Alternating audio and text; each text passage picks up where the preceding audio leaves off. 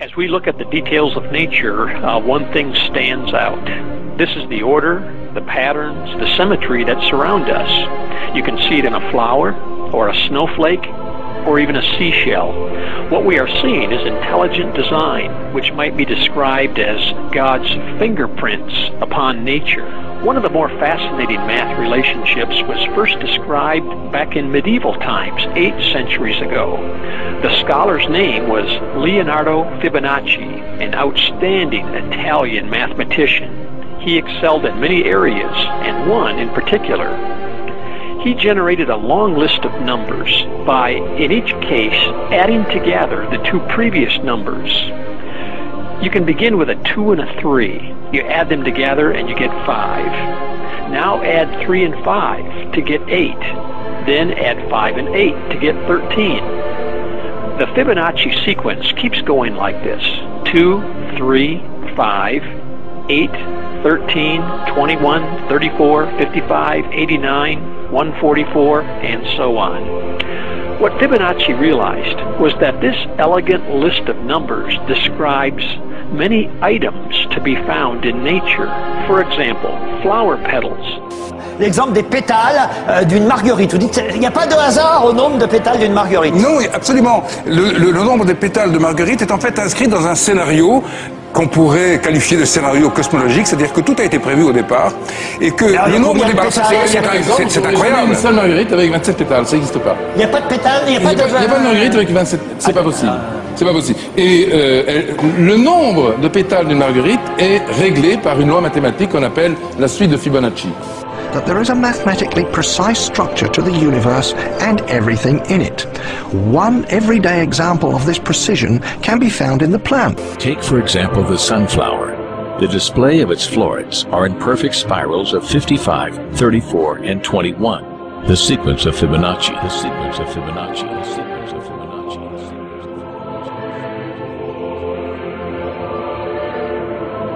The fruitlets of the pineapple create the same spiral based on the sequence. The pine cone does the same. As currents move through the ocean and the tide rolls onto the shore, the waves that bring in the tide curve into a spiral that can be mathematically diagrammed onto a plot at the points 1, 1, 2, 3, 5, 8, 13, 21, 34, and 55. Buds on trees, sand dollars, starfish, petals on flowers are formed with this exact same blueprint.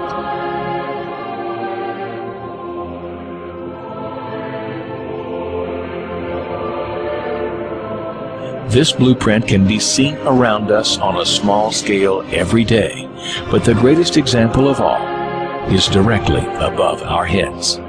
At an average of 100,000 light years across, even the spiral of the galaxies above us are formed with the exact design. This sequence, or blueprint, appears to be the trademark of a designer, a proof of a creator. Also known as the golden mean, the divine proportion is a mathematical formulation exhibited in everything from the double helix of DNA. The DNA molecule, the code for life, is made up of two intertwining spirals. We find the 0.618 ratio between the helix's width and cycle length. To the form of the human body itself.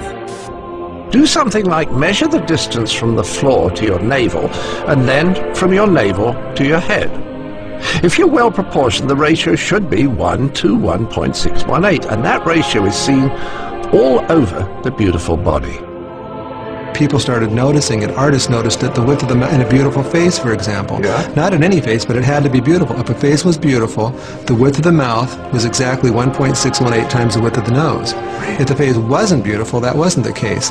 Dentists, in their dental work, noticed that the upper front tooth was 1.618 times as wide as the next tooth over, the lateral incisor. Oh. So the central incisor was 1.618 times the width of the lateral incisor, the next tooth over. Wonderful. Give me some more examples. Your fingers, your fingers are each called phalanges, and each bone of the finger is called a phalanx. And the phalanx that's the closest to your knuckle here is 1.618 times the phalanx that's in the middle, and that's 1.618 times the length of the phalanx at the end, which is your fingernail. So that was kind of amazing. This number would come up over and over again. Then we find the Fibonacci ratio in heart muscles, in bronchial tube branching, even in the electrical potential of neurons, and as Roger Penrose pointed out, even in the arrangement of the brain's microtubules. As we scan our universe, from the tiny flower to the awe-inspiring galaxy, we see the fingerprint of God. We see the fingerprint of God. We see the fingerprint of God.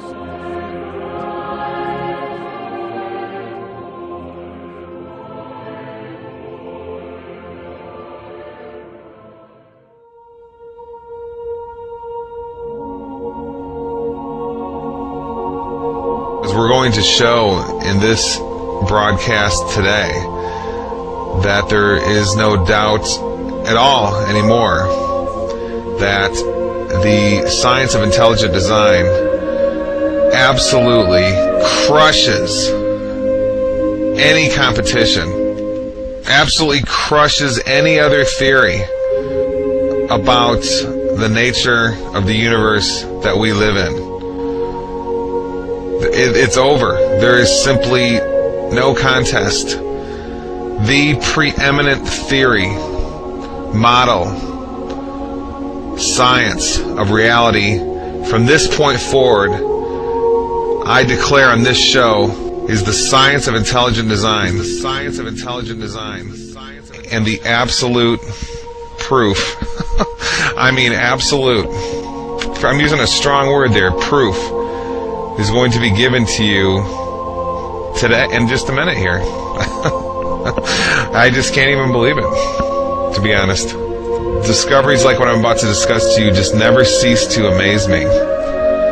For many reasons, that it's all covered, nobody knows, it's covered up. And, well, since I was taught growing up that the world was basically a random universe, to find out such hardcore, distinct verification that that's a lie just never ceases to amaze me. So here's the information.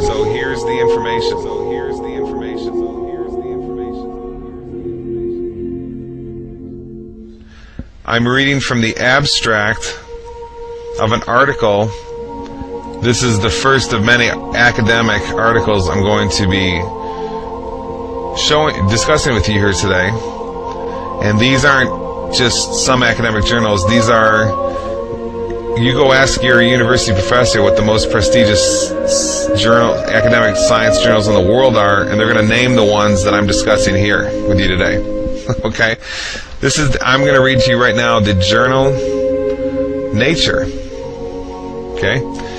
There's a journal called Nature, and there's a journal called Science. Those are considered the two most prestigious overall academic science journals in the world. And I'm going to read you part of the abstract of one right now.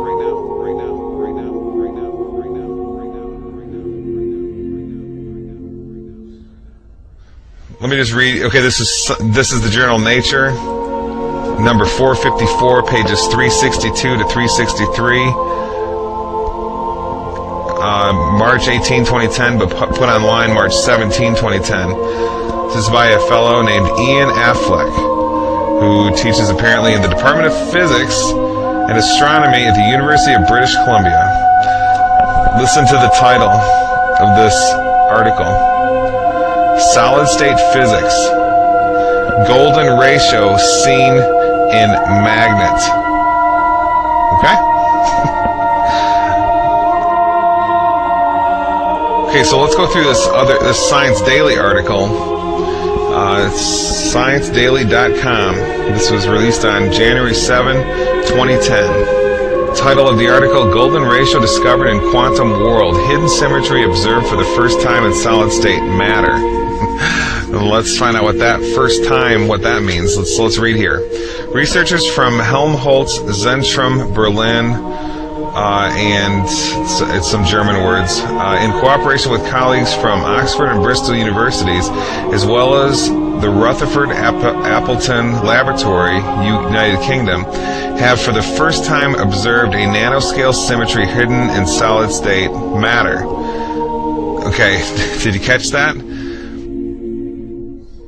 This is the first time any symmetry of any sort has been observed in the nanoscale, okay, the quantum scale. Remember, quantum physics is the study of the base level energies of nature. Okay, the smallest building blocks that make up everything, little pieces of energy, like the electron or the muon or the quark.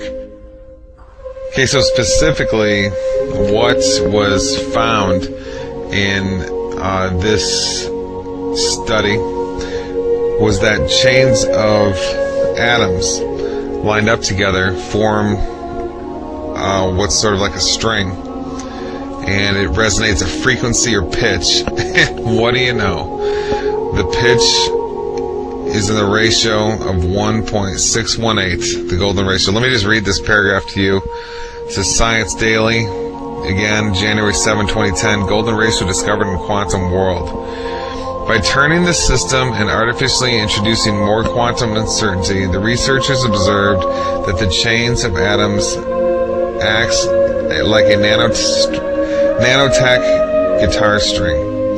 Dr. Radu Koldia from Oxford University, who is the principal author of the paper and drove the international project from its inception a decade ago until the present, explains, here the tension comes from the interaction between spins, causing them to magnetically resonate.